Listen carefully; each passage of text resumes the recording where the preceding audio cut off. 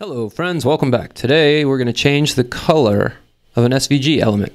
The bar's in the right position, but they are all the same black color. SVG has a way to change the color of the bars. In SVG, a RECT shape or a rect shape is colored with the fill attribute. It supports hex colors, color codes, and RGB or red, green, blue values, as well as more complex options like gradients and transparency.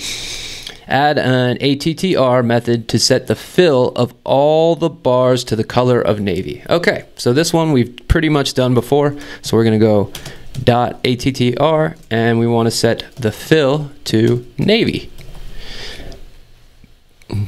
Oh, and we want to make sure navy is a string and not a variable. And we also want to make sure we spell fill correctly. F-I-L-L, two L's. Now you'll see that the bars are navy, and you can run the tests, and you'll see that they pass.